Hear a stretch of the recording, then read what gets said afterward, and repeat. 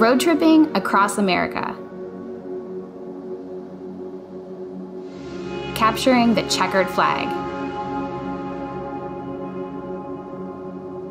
smashing through a wall of fire, reading a wartime letter from the front, debuting a new motorcycle. When it comes to connecting the dots between the people and moments in over a century of Harley Davidson history, there's probably no richer resource than the pages of the Enthusiast magazine. The Enthusiast was Harley Davidson's immensely popular magazine for all things motorcycling.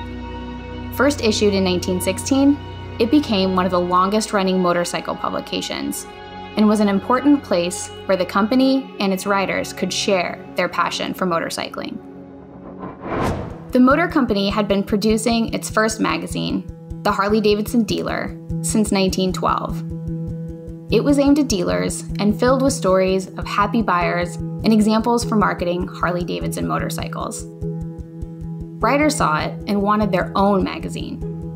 The company tried two different rider-focused publications: the Motorcycle News for prospective buyers, and the Harley Davidson Bulletin for owners. For a brief window in 1916, the company was actually producing 3 magazines at once before narrowing it to one, the Harley Davidson Enthusiast. The first issue of the Enthusiast reached readers in early March of 1916. It was mailed to everyone who purchased a factory-registered motorcycle, a practice that continued throughout its long history and would quickly expand to include subscribers too. Inside the cover was a message to readers introducing this new publication for red-blooded men and women who enjoy motorcycling. The first article was written by Effie Hotchkiss. Effie supported her family by working on Wall Street after her father died, but she never stopped dreaming about escaping the city. When a physician told her she was heading for what we today would call burnout, Effie bought a motorcycle and used her nights and weekends learning to ride and repair it. That first story in The Enthusiast is well known today. It chronicles the adventures of Effie and her mother Avis riding over 9,000 miles from Brooklyn to San Francisco and back. They hadn't set out to make history, but they were the first women to cross the country on a motorcycle. The first issue, and the many that followed, also covered racing competitions, riding tips, Harley Davidson clothing and accessories, and messages from the company. This Is Your Magazine began the second issue of The Enthusiast as it encouraged riders to send in their stories and ideas. From the start, Harley Davidson knew they wanted the voice of the rider in The Enthusiast. The Enthusiast included not just photographs of riders and their machines, but stories of their triumphs and adventures too, reflecting everything from farming in rural Iowa and business in New York, to race wins in Peru and endurance rides in Belgium. Travel stories were an especially prominent rider submission. They provided both escapism and entertainment. Riders shared, often in great detail, the routes they took, their impressions of the sites they visited, how their machines ran, and the people they met along the way. Looking through the pages of The Enthusiast was like taking a vacation yourself. Motorcycle clubs were another source of rider contributions. Officially introduced to the magazine as a recurring column in the 1920s, club-generated content grew to include brief updates, photos of members and activities, and longer stories recounting club tours and outings. In their heyday, club content could make up almost half an issue. Riders were the linchpin, but The Enthusiast was also a platform for the Motor Company to promote machines and accessories, recognize factory visitors, and celebrate the decades of competition wins featuring some of the brightest stars. From the original factory race team to dirt track legend Joe Petrali and flat track prodigy Jay Springsteen. The company added comic strips to almost every issue in the 1920s and 30s, and for about 5 of those years, the cartoon was usually devoted to Nobby Ned, a simple guy who enjoyed motorcycling.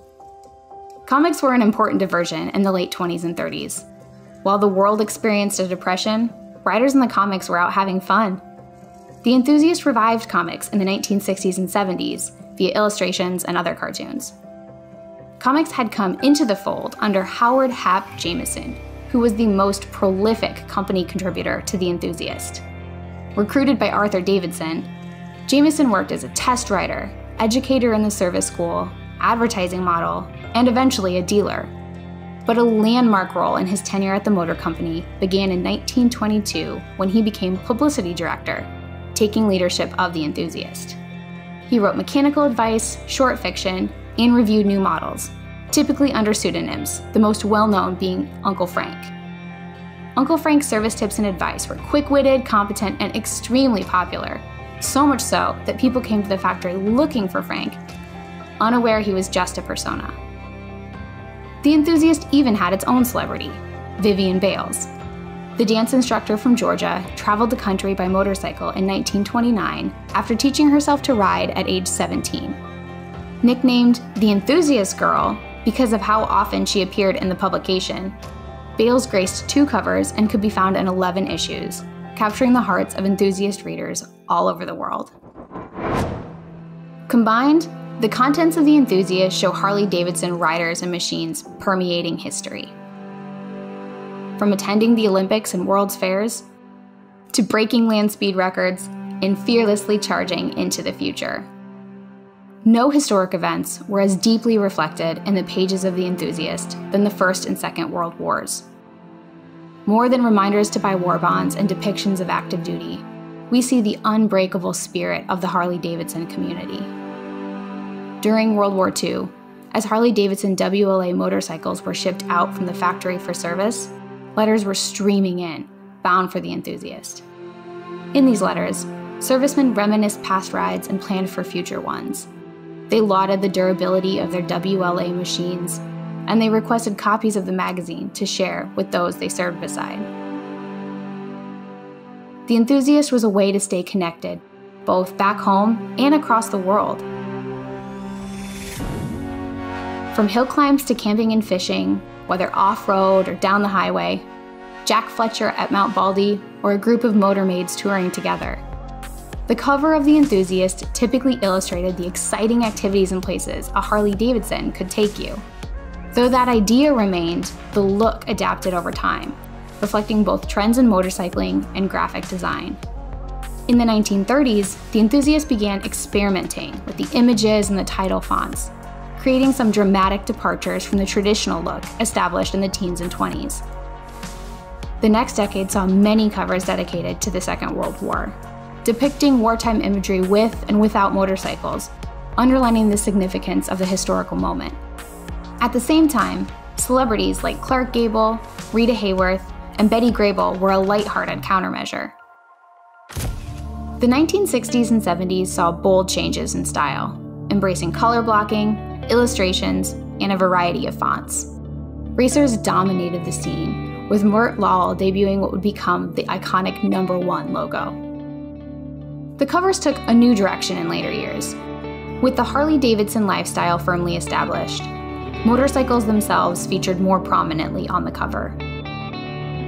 The century-long history of the motor company began to shine. Numerous issues of The Enthusiast dedicated space to celebrating the heritage of the company and its riders, reprinting and recreating iconic moments in our history. Momentous events like the buyback from AMF, the launch of the Harley Owners Group, and milestone anniversaries of the company's founding were emblazoned on the cover. Inside, The Enthusiast continued its tradition of sharing rider stories and company news, until, echoing its 1916 beginnings, it merged with another Harley-Davidson publication. In 2009, The Enthusiast joined with Hog Tales, the publication of the Harley Owners Group, to become Hog Magazine. After a little more than a decade, Harley-Davidson is going back to its roots, turning that dotted line into a circle, and returning to the Enthusiast title.